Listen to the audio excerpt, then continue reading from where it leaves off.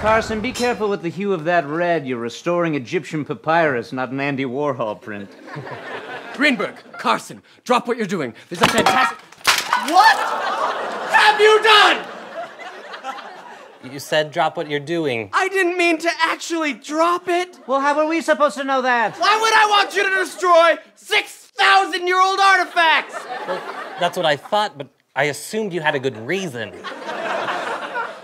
What in your mind would be a good enough reason for the vomit-worthy thing you've just done?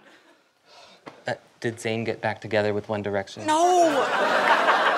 Hey, what's going on? Mr. Jorgensen said to drop what we're doing. No!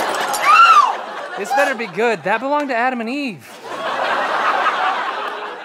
Then why did you smash them? Guys, we just discovered a new species of dinosaur. You told everyone to drop what they're doing.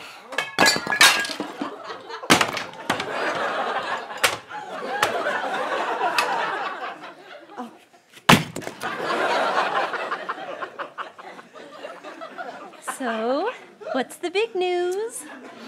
Okay. I'm going to pretend like I don't work with a bunch of idiots who take everything I say at face value.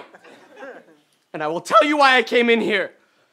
May I ask a clarifying question? Go ahead, shoot. No. Hi, everyone. Thanks for watching that sketch. Tell us in the comments below what phrases you like to take at face value. Gotta go. I'm in another sketch. All right, break a leg. Ah! Oh, the blinding pain! Also, make sure that you subscribe. Why did I break the femur? Ah! I'll take care of it.